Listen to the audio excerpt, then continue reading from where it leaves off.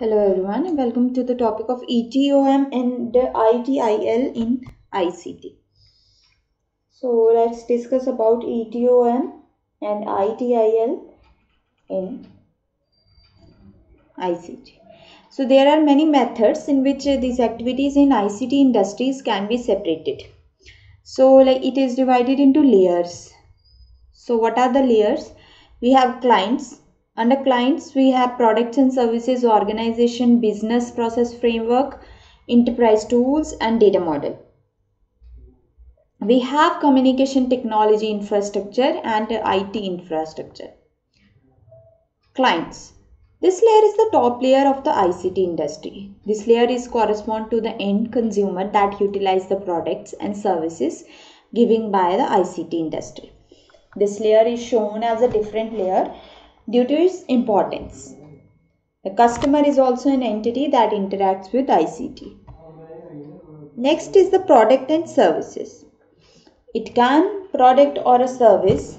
While the product is the usual term which is used for tangible providing of the supplier, services term used for non-tangible providings. Then we have organization. This layer is between the service provider offering and back-end business process. It makes the flat delivery of product. The workers and the abilities make up the organization of these industries. Business process framework. This layer covers the business processes used in these industries. It comprises both telecom and IT business processes used in ICT industry. Then enterprise tool.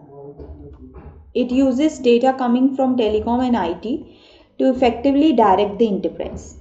This is a glue layer that brings in automation and links the substructure with the business process. We have enterprise data model. Data from all the resources is expected to comply with the enterprise data model. There are many models for telecom companies. The shared information and data, which is SID, is a popular data model, and IT companies, the common infrastructure model, is popular. Substructure, like communication technology substructure and information technology substructure.